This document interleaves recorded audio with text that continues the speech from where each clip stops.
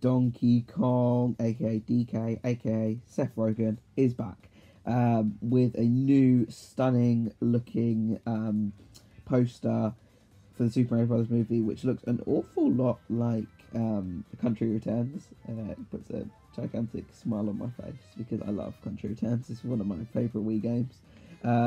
So here we have Donkey Kong on DK Island, wherever it is, the Kong's Island, wherever it is. And he's just smashed a barrel full of bananas, which have all come flying out. There's 2 other barrels sitting around, and then there's like a little railway on the left, and it's like got little carts, which reminds me a lot of Country Returns, and puts a big smile on my face. As there's like a beach sort of thing. He's like jumping over a bush.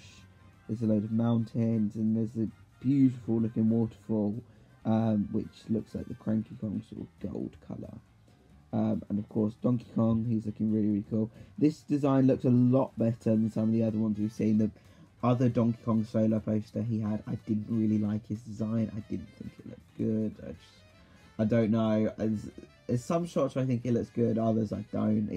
I think it's the eyes that get me the most, but this one is definitely the best looking Donkey Kong and most accurate to the game we've had so far. And so yeah guys, that is gonna wrap up this video. Thank you so much for watching. Please do comment, like, and subscribe, share this with your friends and family.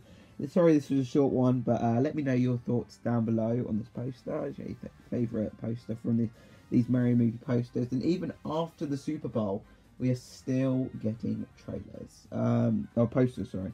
I mean, I don't know when these are going to stop, because I'm sure they can't keep this up till April 7th.